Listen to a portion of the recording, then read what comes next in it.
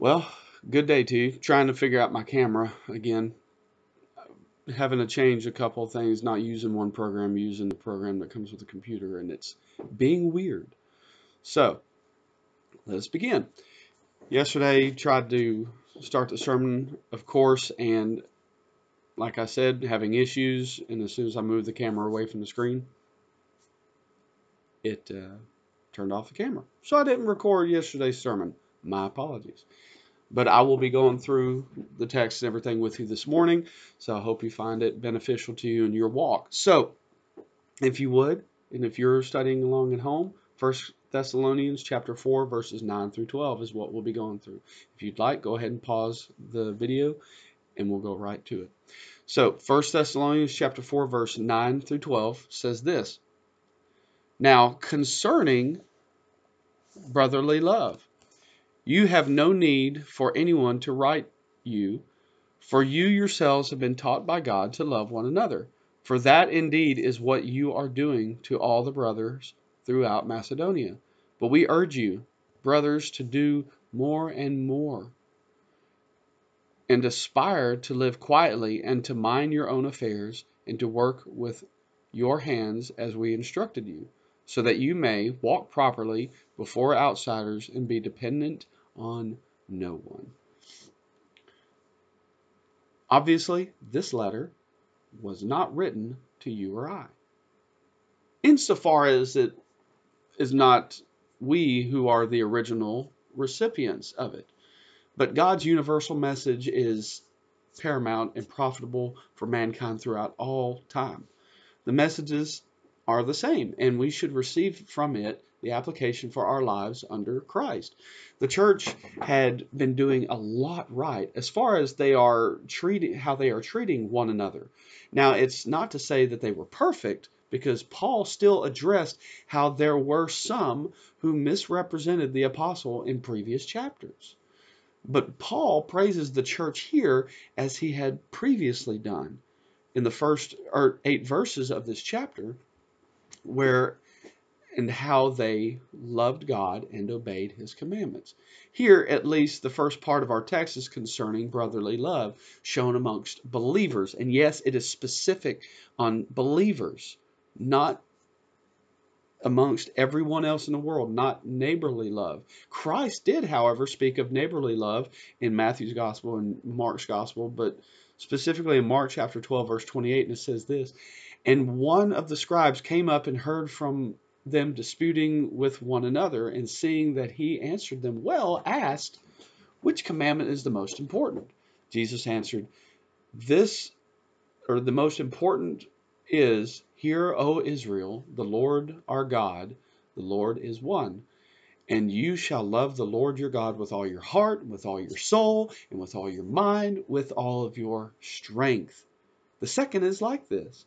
You shall love your neighbor as yourself. There is no greater commandment than these. That is to love everyone. That's what Christ was trying to tell everyone. We need to love everyone. But Paul, in our text, is specifically focusing on how we interact and how we love one another. 1 John chapter 2, verse 9 through 11 actually is a test of status for a true Christian. If you read that, and it says this, whoever says he is in the light and hates his brother is still in the darkness. Now, everybody looks at this, well, I don't hate. I just maybe dislike people. Well, here's the thing.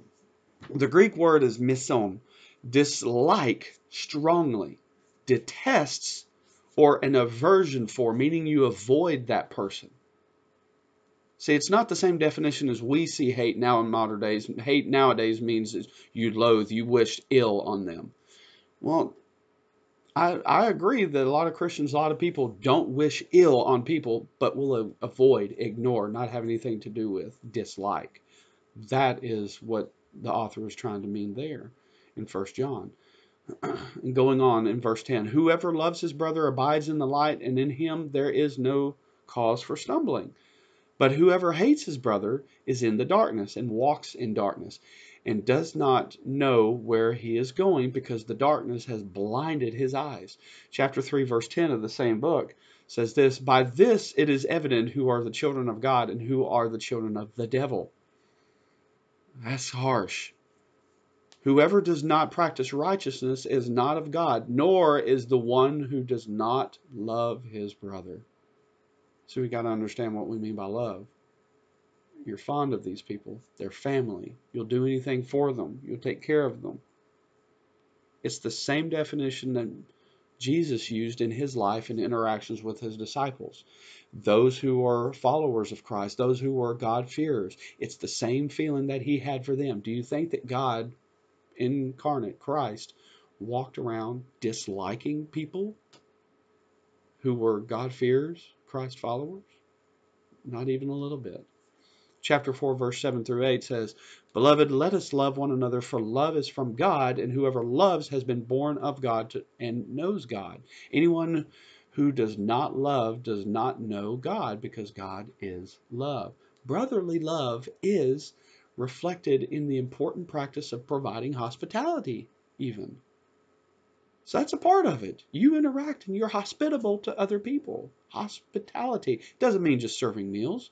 Hospitable means you enjoy interacting with them and you're eager to serve them, to help them, do things for them. It doesn't sound like we're avoiding anyone. Romans chapter 12, verse 13, contribute to the needs of the saints and seek to show hospitality. Doesn't just say specific saints. It doesn't just say one or two saints. It doesn't say the ones in our Sunday school class, just who come in contact with us on Sunday mornings who approach me and say hi. It's not that. It's of the saints, plural, all. 3 John verse 10 says, So if I come, I will bring up what he is doing, talking wicked nonsense against us, and not content with that. He refuses to welcome the brothers and also stops those who want to and puts them out of the church. That's contrary to what we are supposed to be acting. That very person right there who is avoiding people, who's talking nonsense against others, should be dealt with. So that's what we get an idea of brotherly love. This church in Thessalonica didn't need reiteration of the need to practice brotherly love. They had it on. They had it going right. Many Christians have the idea that loving doesn't mean liking. Oh, I love you, but I'd be okay if you fell on your backside on your way out. Oh, I love you. I'm just going to ignore you. Again, do you think that's what God means? Imagine if God practiced this love with us. We tend to look at families and believe, since we were taught that if we couldn't say anything nice, don't say anything at all. Or we have taught our families to just ignore each other.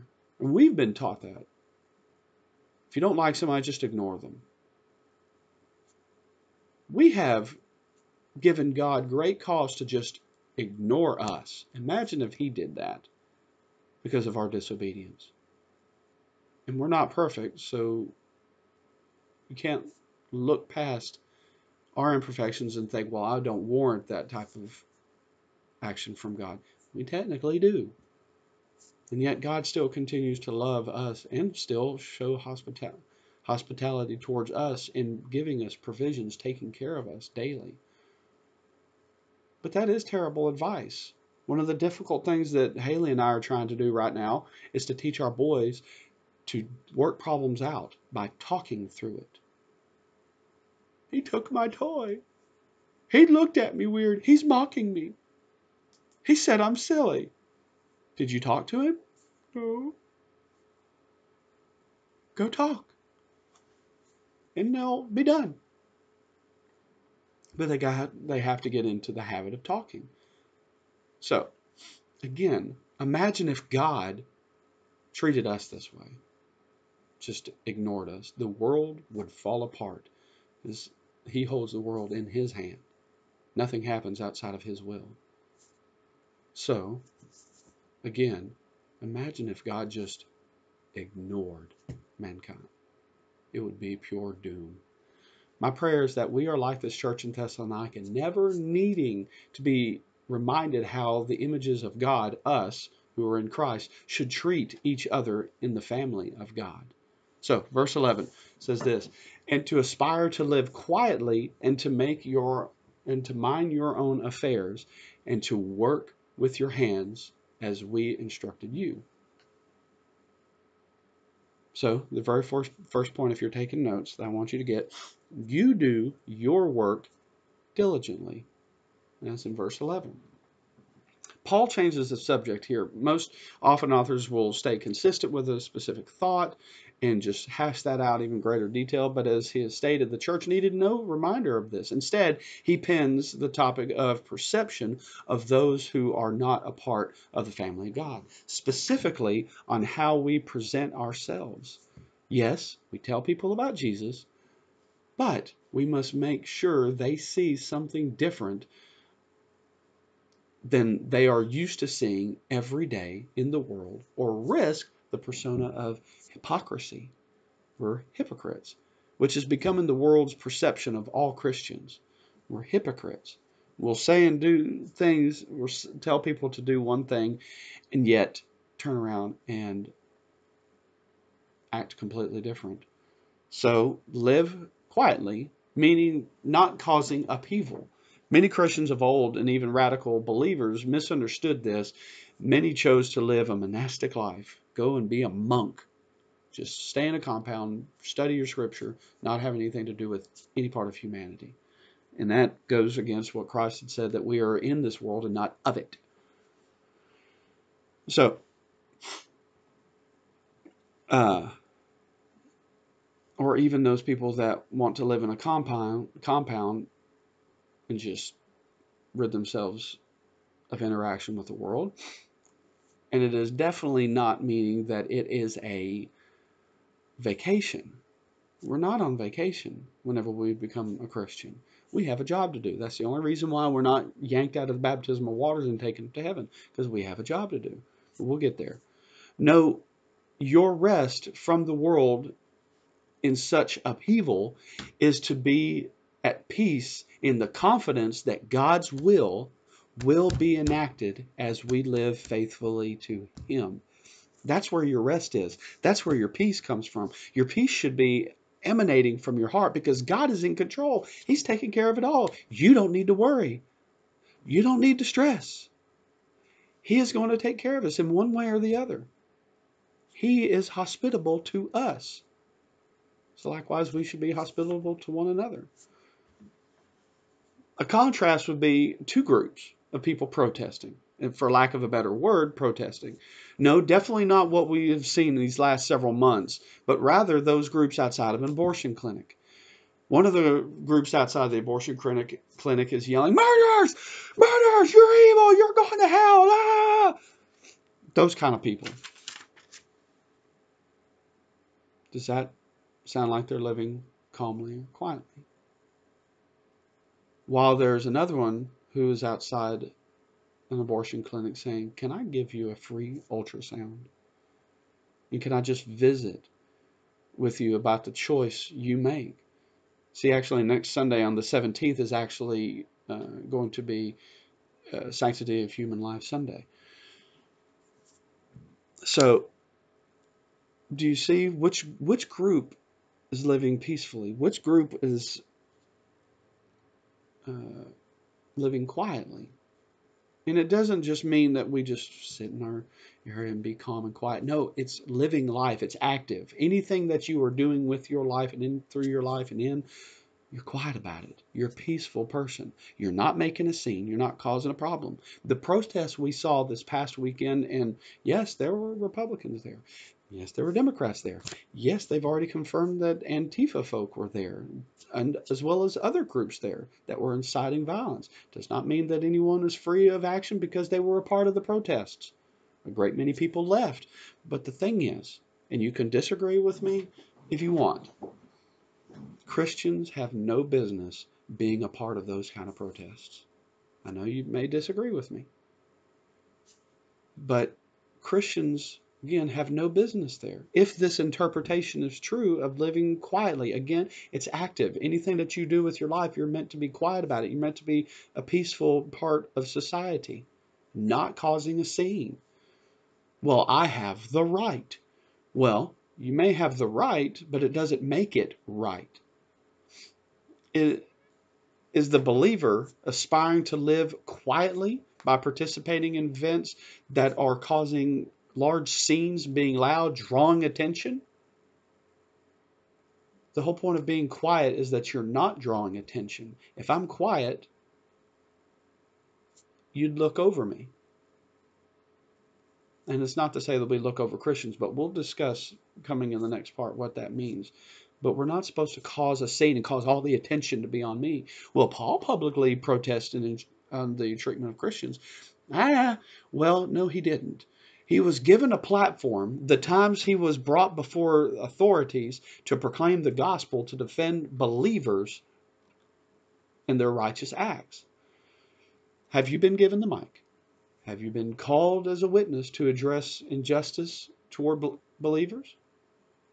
If you ever are, you had better be prepared to do a good job. That's completely different than what Paul is trying to address here. As you go about your daily lives, not specific circumstances where you're meant to be giving testimony on something. If any of us are called to Congress to testify on Scripture, on how we're presenting ourselves as Christian, you better be prepared and do it well. And while you have that platform, you tell people about Jesus. Going on, this leads on to the next point of minding our own affairs. You mean I got to mind my own business? Yes, if it doesn't directly involve you, don't do it. That's what I'm saying about protesting. It does not directly involve you. You are not called to that, to represent, to speak, or do anything like that. If you're called to speak on something, again, tell people about Jesus. Application is here. Keep your nose out of it if it does not belong to you or directly involve you. And don't give me the nonsense of, well, it's my country. Come on. And thirdly, we have work to do. You shouldn't be looking for other things to do if you have a job. So don't be jobless in a church. And churches are filled with jobless people. Whenever I say don't look for a job, I'm not talking secular jobs. I'm talking about responsibilities here in the church. Find something to do. There's plenty to do. Come and talk to me. We have things to do. Whenever I go out and do visits, I would love some company. Come on. But too many people in America, especially Americans, or too many people in the world, especially Americans, look at the church work like they do a secular job. Find the job that will make you happy, that you'll love. God called us to His own. We first love Him, then we are given a job that honors Him, not honors us, not as self-serving. So if we love Him, we will definitely love what we are doing because it is for our first love. Do you understand? Love God, you're going to love your job and your responsibility in the church. It doesn't mean that yes, if you have specific talents, go for that. But if it's filled up and there's people already working in that, be support capacity, but go and find something else. Just go up to Brother Jeff, go up to I and say, Brother JR, I need a job. What do you want me to do? God's will. That's it. Whatever you want to do. I did not want to preach whenever I became a Christian. I did not want to do that. Or really, I didn't want to do student ministry. Didn't want to have anything to do with kids and teenagers. No offense if there's kids or teenagers watching out there. I just didn't want to mess with teenagers. Didn't want to do with it. I would have much rather been fine going and preaching. Well, God put me in student ministry, and I fell in love with it. You notice I fell in love with it. I began to appreciate that task that God had for me, and I loved it. And eventually, over time, God had matured me and got me to this position. I wouldn't have made a good preacher early on. I was a bit of a goose. So, but if you understand this, if you can't love your job God has you to do, you obviously have a first love problem. Love God, do your job, and you'll love your job. Notice the jobs that these people in verse 11, they weren't natural to them. It wasn't something that they just picked up and be like, it's instinctive. I can just do this. They had to be instructed. And you see that at the end of verse 11. It says, aspire to live quietly and to mind your own affairs and to work with your hands as we instructed you. Do your job, work with your hands, do things as you were instructed. They had to be taught to do these things. Just like here at this church, don't look for something that's instinctively to your abilities. Unless there is something there, then go for that. But look to just please God and honor Him and serve Him. That means walking out and saying, okay, God, whatever you want. Early on, we tend to say that, but whenever it comes time to do whatever God wants, well, I can't do that. You can't, maybe because you haven't been instructed yet. But that just means that you need to be instructed. So, moving on, verse 12 says this, so that you may walk properly before outsiders and be dependent on no one. Verse 12, your point is, you live your life purposefully. The world doesn't need to see another worldly person. They need to see someone different, someone intentionally living contrary to the ways of this world. Someone who is dependent on someone who is dependent on somebody else, like politicians, grand speakers, athletes, YouTube personalities. Blah. Don't be like me. I know I'm on YouTube right now, but don't be like me. Be like Jesus. Social media famed people, they need someone, and the world needs to see a unique person changed for the better because of the redemptive power of Jesus Christ. It means acknowledging one's sinfulness, realizing that you can't make it, you cannot please God on your own. You have to have Christ to stand before the Father and say, He's mine. And that only happens by acknowledging your sinfulness, believing who Christ was throughout His entire life, a perfect human being who lived His life, died on a cross, so that you did not have to face death eternally separated from God, and redeemed you and saved you, and you confess Him as King. You say, He is my King, Jesus is my Lord, and you'll be able to say, whatever you want, God, I'll do, and mean it. Think about this. If you go to a church and you say, whatever you want, and then whenever you're given something, you say, I don't want that. Are you living up to your salvific calling by saying, no, God, I don't want that? Don't walk as outsiders before the world who just pick and choose. I want this, I want that. I just want to do this just so it makes me happy. My feelings are important. That's for another day. But the purpose is clear, and this is it. And I'll pray for you. All this is a firm reminder that the gospel is only as believable as the changed lives of those who proclaim it. Do you understand? The gospel is only as believable as the changed lives of those who proclaim it. You should be different than everyone else in the world. You were saved to be a unique person, not like anyone else in this world. Definitely not like a worldly person, a person who is outside of Christ. We don't need little bitty politicians running around. We monopolize our time talking about Jesus more than we do politics. Can I pray for you? God, thank you for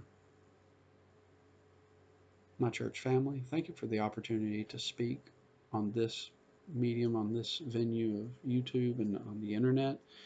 God, I pray for that one person that just stumbles across this, who maybe is struggling with their walk, but just needs that reminder. God, you do something great in their minds.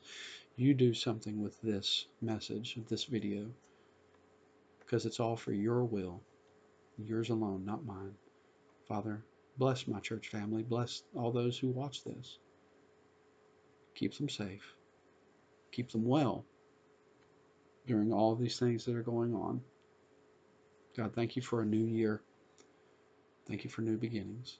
God, we love you. We ask that you bless this and all these things in your Son's name, Jesus. Amen. God bless you, and I love you. May he be with you as you go.